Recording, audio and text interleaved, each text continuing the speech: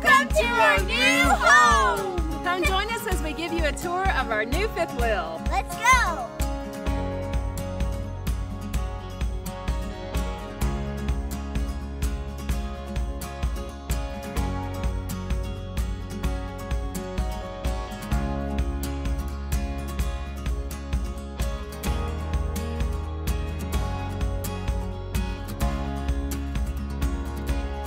When we sold our house in the spring of 2023, we already owned a 24-foot Class C motorhome.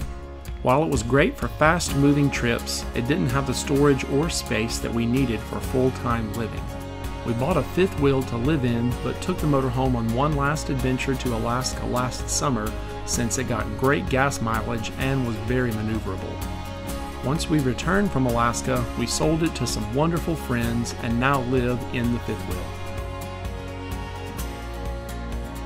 Before we show you our fifth wheel, we'll tell you a bit about our truck, which we've nicknamed the Beast. It's a 2022 Ford F-250, and we bought it new since there was so little difference in price compared to a used one.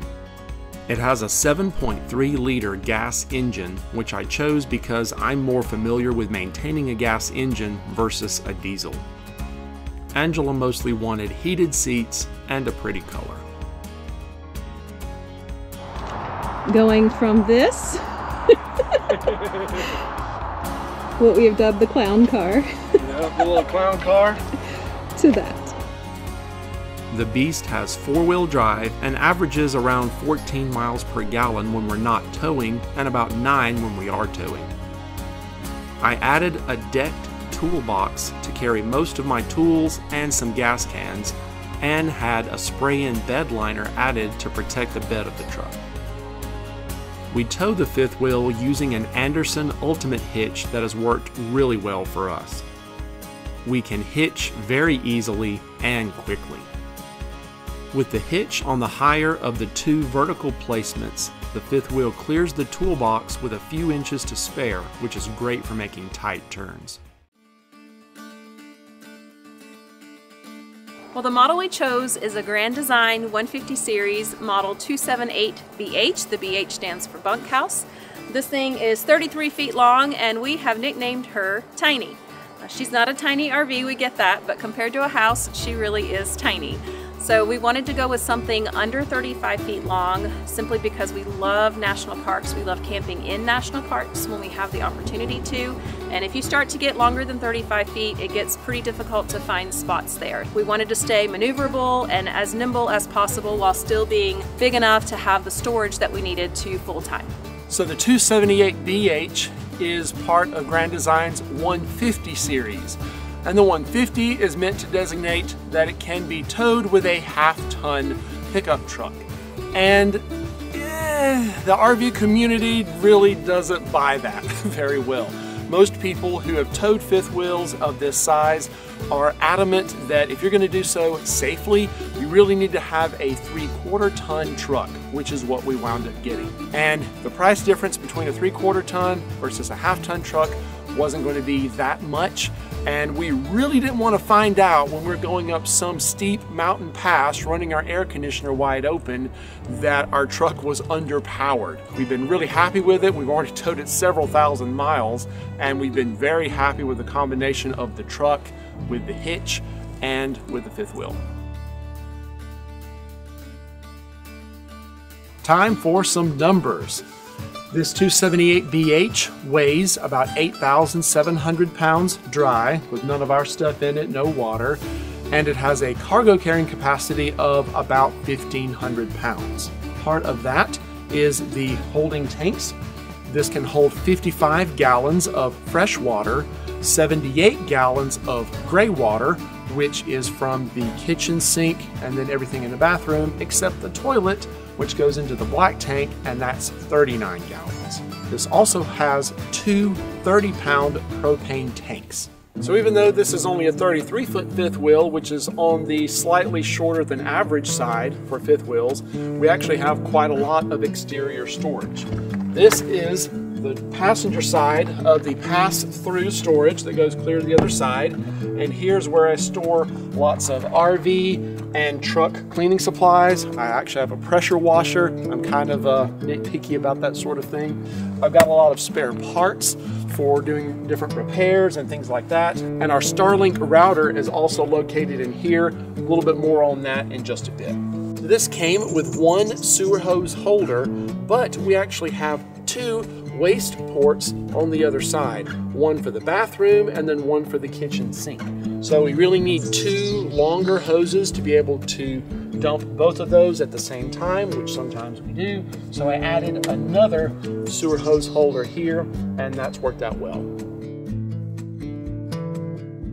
This space was originally designated as an outdoor kitchen. It had a little dorm fridge right here, and it had a griddle right here that ran on propane. And it had a nice little slide. It would pull out, so you'd actually be cooking right here. And it was pretty good for what it was, but we weren't really that familiar with griddles. We wound up taking all of that out, and it was pretty heavy. And we replaced that with this. It's a Traeger Ranger. It's a wood pellet smoker and grill, and it actually does have a griddle in here if we want to use that, and we absolutely love it. Every chance that we can, especially in the warm months, we really try to use this, keep the heat outside so our air conditioners don't work quite so much, and we love the food that we cook on this. Now we also store some extra pellets for the Traeger right here, and this is where I also keep our Champion 2400 watt propane and gasoline inverter generator. We've had this for a few years now, and we absolutely love it. One other thing I do keep in here is the oil pan. I change the oil in my truck myself, keeping it frugal.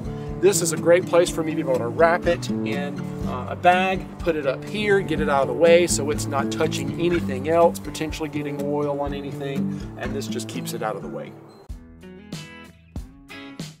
This is our rear storage that goes under one of the beds inside, and we call this the garage. So we have a fold out table here. We have a couple of dual chairs, so each one of these chairs will seat two people. That's pretty nice. I like to ski occasionally, and I carry my own skis and boots further forward. We keep a few little other odds and ends in here, some automotive fluids, some of our Christmas decor goes in a box here, a few other things, and lots of toilet paper. We got an amazing deal on some toilet paper. We got these rolls, look at this. This is Quilted Northern, right? Good brand. Mega rolls, 6 mega rolls. We got these 2 years ago for $2 for a pack. $2. We got like a 4-year supply. And when we moved into this, we were like, what are we gonna do with our toilet paper? Do we sell it? And we're like, nah, we're gonna take it with us. And we are still using it, and we should still be good for probably about another 2 years before we finally exhaust all of this. But it's better than money in the bank. But we can save money, and this is really light. It takes up very little weight. Why not? Our friends and family have had lots of laughs at our expense with all this toilet paper, but in truth, it's lots of little things like this, saving money here, saving money there, that's enabled us to live what we believe to be a very rich, abundant life while still being frugal. And it's things like this have enabled me to be able to retire at 42. So if we have to buy lots of toilet paper, I'm okay with this.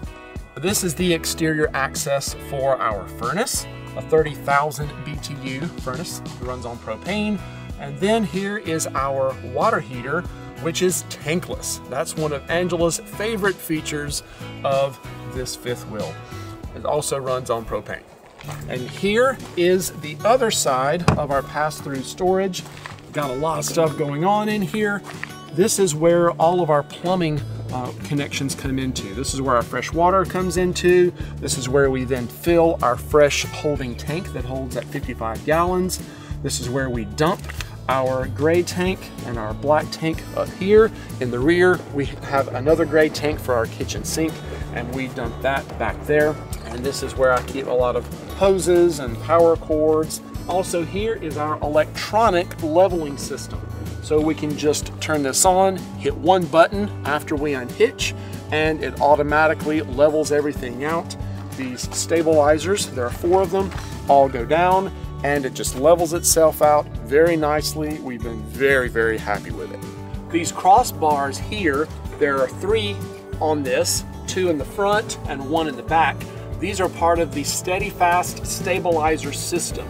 And what these do is they anchor the 5th wheel to these foot plates, and that dramatically reduces how much movement the RV experiences when we're inside. Otherwise, it moves quite a lot from walking around or even from strong winds. This is where we keep our batteries and our inverter charger and a few other electronics. We have 3 Battle-Born lithium GC3 batteries. And these have 810 amp hours of battery capacity, or about 10.5 kilowatt hours. So that's quite a lot of power for an RV this size. Now those batteries are charged with this Victron Multi-Plus 2 inverter charger. So when we're connected to shore power, the way we are now, this keeps our batteries topped off. When we are not connected to shore power, this Victron charger then immediately switches into inverting mode, and it takes the power from the batteries and uses it to power everything inside, including our air conditioner and heat pump. Another really awesome feature of this inverter is if we're connected to our generator or just a regular household 15 amp outlet, say we're camping near someone's house, some friends or family, I can actually tell the inverter, don't draw more than 15 amps, the most that that outlet can handle. And if we need more power than that for some period of time, it will pull that power from the batteries. And then when our power load drops below 15 amps, then it will turn around and charge the batteries back up. That's just so cool to me. I'm such a nerd. With the system we have in place, it actually works a lot like a hybrid vehicle, where sometimes you're pulling power from the batteries, sometimes you're putting power back in. It's very efficient, and so far it's worked pretty near flawlessly. Also in here are 3 solar charge controllers. And those solar charge controllers take the power from the solar panels up on the roof and regulate it before sending that power on into the batteries. Welcome to the roof. Up here we have an air conditioner and our heat pump. Up there we also have a couple of vents, and we have 10 solar panels. This came with 1 rigid solar panel that you see up front there, but that wasn't nearly enough to cover what we really wanted. So I added 9 more, and we have a total of 1,750 watts of solar panel capacity. Now, we know we're never going to actually achieve that for various reasons, but so far this has given us the power that we needed when we're out boondocking, unless we're running the air conditioner or heat pump a lot. If we are, then we need to supplement what the solar panels can provide with our generator. But this works really, really well. I attached these solar panels to the roof with industrial double-sided tape. I didn't want to screw all of these down and put 6 holes times 9 solar panels. Putting all of those holes in this roof was not something I wanted to do. So I used that industrial tape.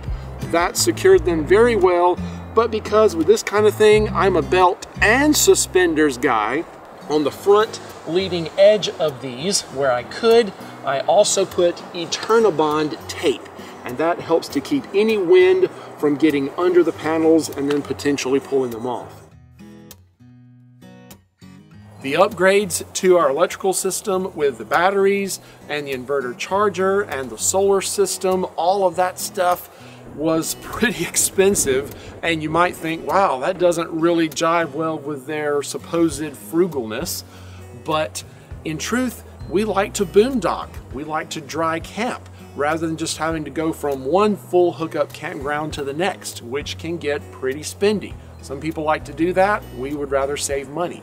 So by investing more money in our battery system and solar panels, and then augmented all of that with our generator, this so far has really enabled us to be able to boondock just be able to camp out with no hookups quite a lot. And we think in the long run, this is going to save us a lot of money. This is Dishy, the Starlink satellite dish, and this enables us to connect to the Starlink satellite system, and pretty much anywhere we get a good view of the northern sky, we can get pretty high-speed internet access. This has quickly become the go-to source of internet for RVers. Now normally we are mounting this on a modified flagpole system that's attached to our rear ladder. And most of the time that works really well. It's very simple. I don't have to get onto the roof to be able to set up the dish. However, in this situation, we have a lot of big trees that are really close to us, and I need to have the dish a little bit further forward so that we can get a good view of the northern sky, and it works very well.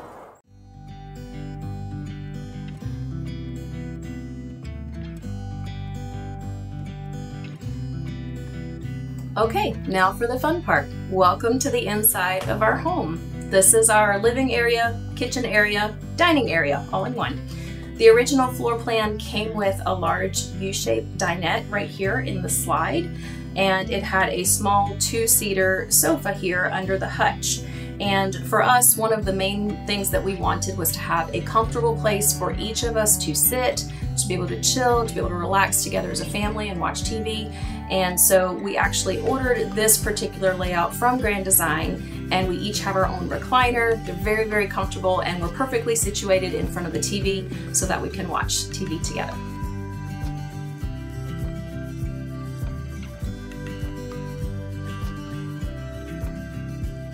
Well, since we had the theater seating, we didn't need the love seat that came with the rig, so we actually sold that. And this little table came with it. It matches our cabinetry perfectly. And we use this as our dining area. It also converts into an area where we do schoolwork with Kaylee. It also converts into our workspace when we're editing videos. We can both sit here with our computers out and work together. And we found these benches on Amazon, which are wonderful because the table can move out and we can actually seat 5 people. We have 2 on each bench, and then we keep a little folding stool in our closet so we can seat 5 people here to eat. And these benches are awesome because when you live in an RV, every little bit of storage space is important. So these have extra storage. This is kind of our office area. We have our pens and our papers and all of the little gadgets that you need in a junk drawer. And the other is Kaylee's Lego compartment. So it keeps everything nice and neat, but easily accessible.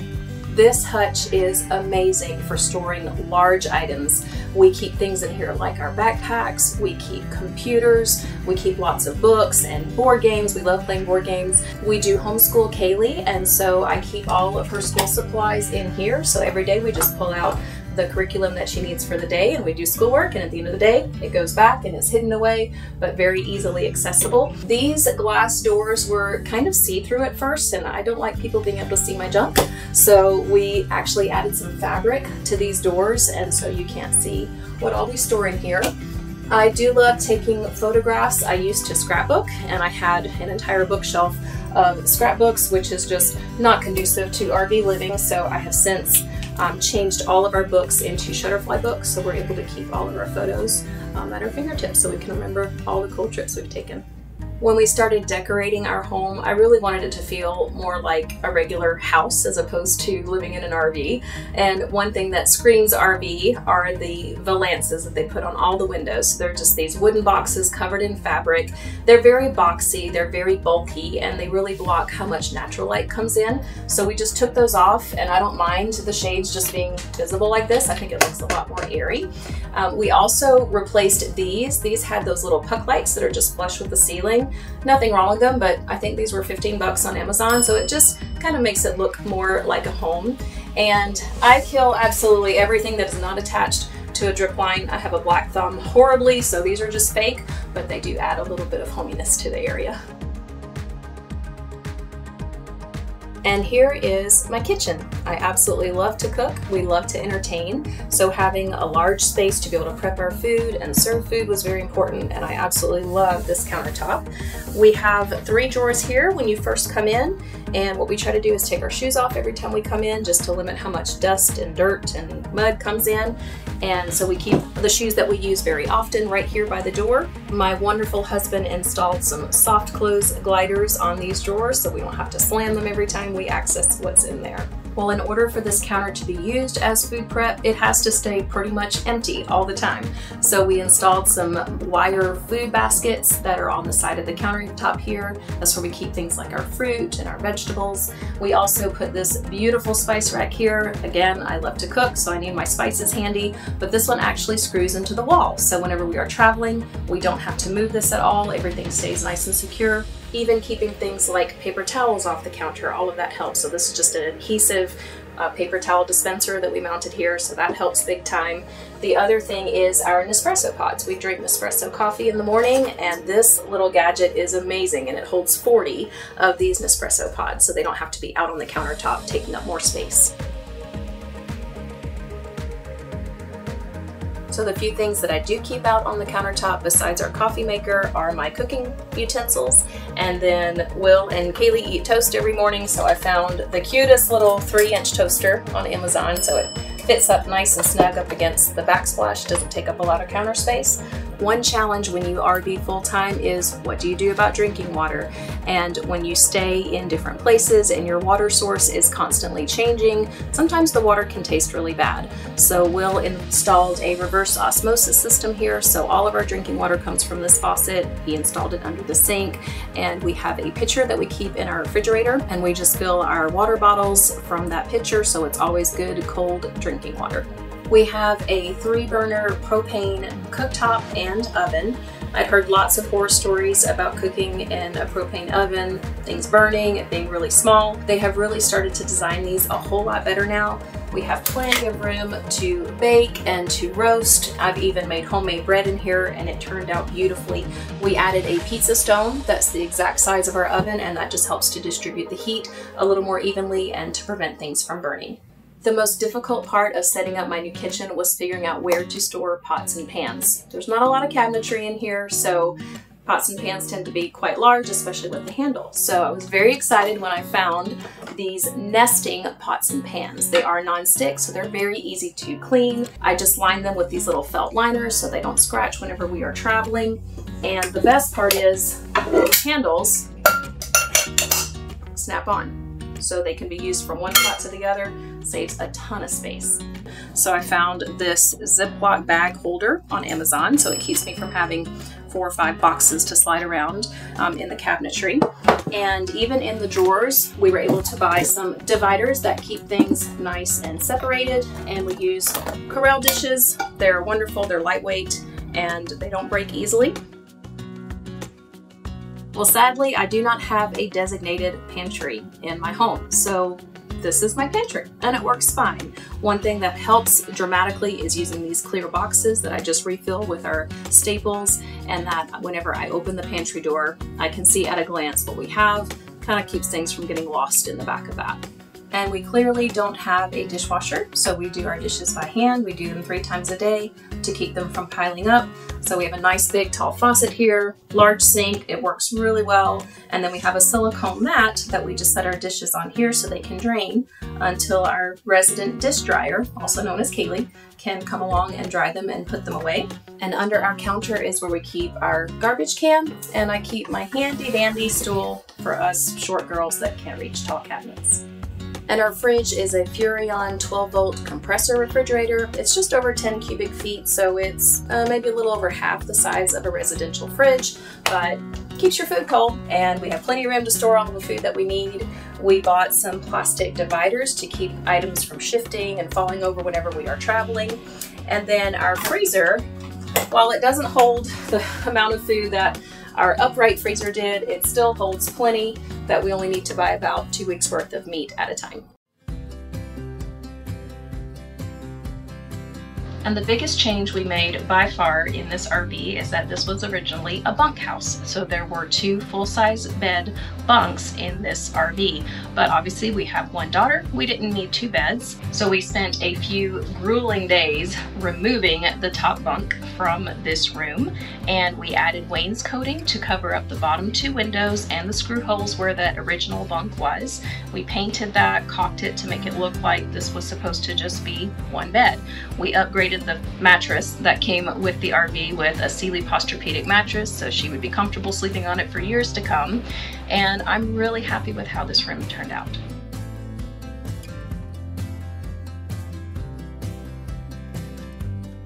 So Kaylee doesn't have a ton of storage, but she does have some dedicated wardrobe space in here. We added a few little organizers to the wall so that she can keep some toys in here, little jewelry organizer for all of her treasures.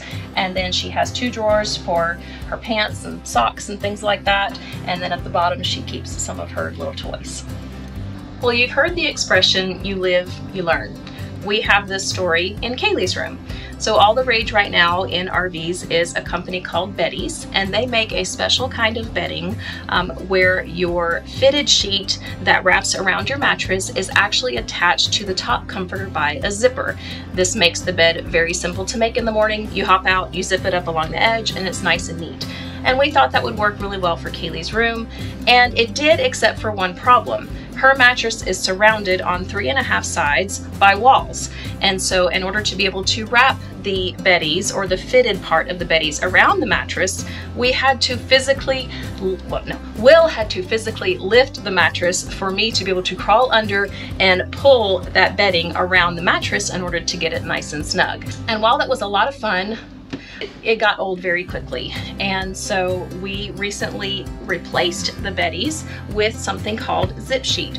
Similar concept, except the fitted sheet is what has the zipper. So we can simply remove the top of the fitted sheet and wash that, and whenever we go to remake her bed, all we have to do is zip it back on. So what I've decided to do is just keep the top of the Betty's comforter and just lay it on top of the fitted sheet. She still stays nice and warm, but the bed is much, much easier to make. Well, before we go upstairs and finish the tour, if you guys would please subscribe to our channel if you enjoy our videos. Be sure to like every video that you enjoy. It helps us out a lot.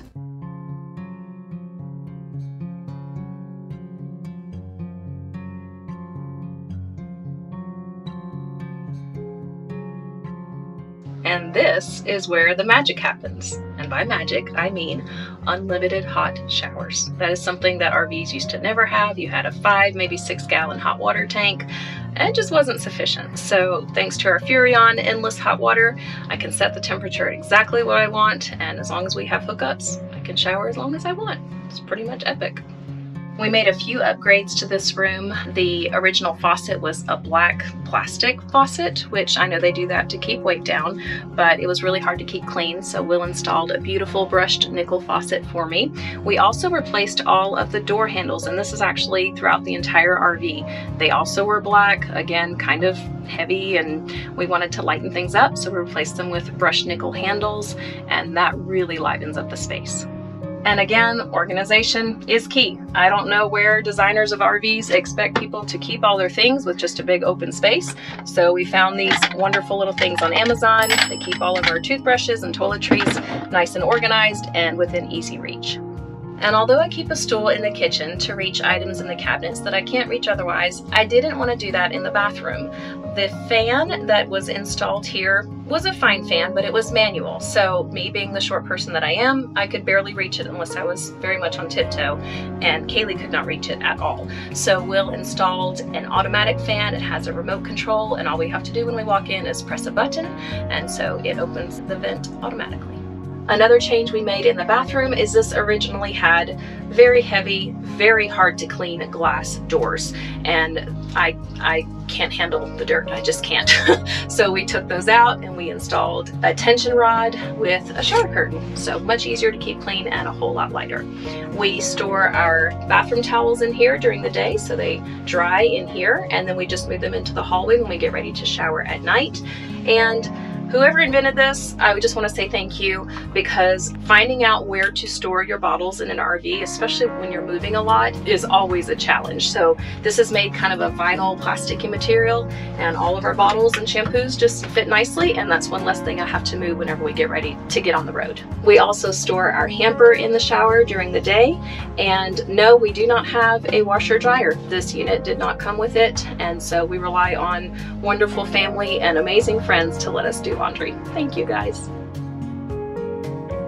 We also added a coat rack here in the hallway. This is great for storing coats in the wintertime, for storing my purse. If we have company come over, they can hang their things here. And then in the hallway, this room always stays wide open. All of the doors in our RV are pocket doors, which means they don't swing out, so that saves a lot of space.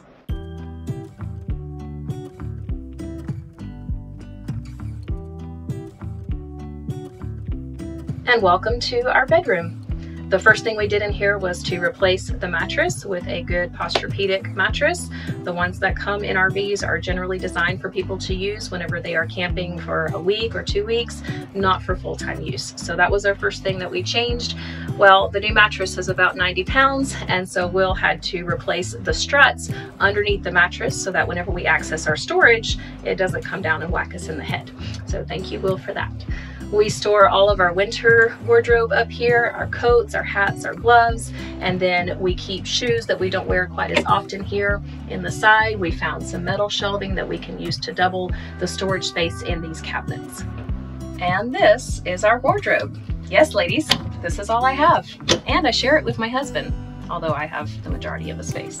So our hanging clothes go here, our folding clothes go below in these drawers. They are fully extendable, and again, we bought these organizers, so we learned that if you can start to store things vertically in drawers, you really double your space.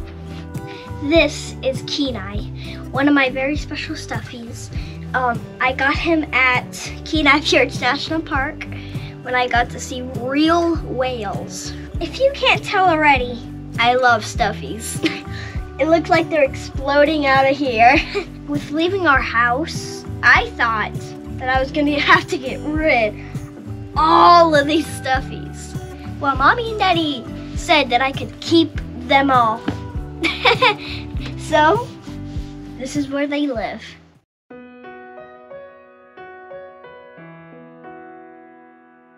You might be wondering where we're staying when we are stationary in the Spokane area.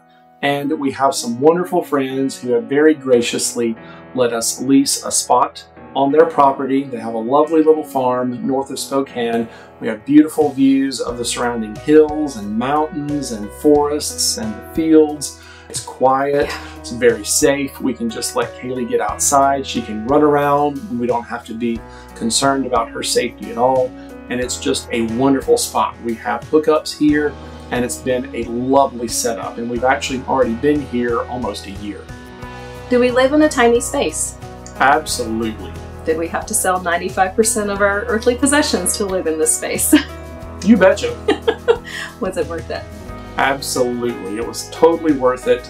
Now I'm free from my job. I'm fully retired, which is incredible. So it means I get to spend a whole lot of time getting to put together videos for our friends, and we really enjoy doing that. It's something that's a labor of love. He gets to spend time with us. That's what he really loves. But we also then get to travel pretty much anywhere there's a road from here to there. And we love having the freedom, the flexibility. Again, like we mentioned in our last video, being able to go where we want to go to, stay however long we want to stay. That is something that is huge. And we know that we are exceptionally blessed to be able to live this kind of lifestyle. We know that this is something that very few people really get to do it the way that we can. And a lot of people have the desire to do it, but there are a lot of restrictions that may keep them from doing this, whether it's financial reasons or family dynamics or even health and mobility. We know that we are truly blessed. We've had a lot of people ask us, how long do you plan on doing this crazy lifestyle? And our answer is always, until God tells us to do something different. Unlike a lot of people who are only planning on doing this for 1 or 2 years, for us, this is indefinite. And we hope to be able to do this for 10, 20 years until either one, we just get tired of it, or two, our health doesn't really permit us to be able to do it anymore. We really do feel like this is what God has called our family to do right now. That's why we named our channel Called to Journey. Thanks for watching. Thanks for joining us today. And until next time, enjoy your journey.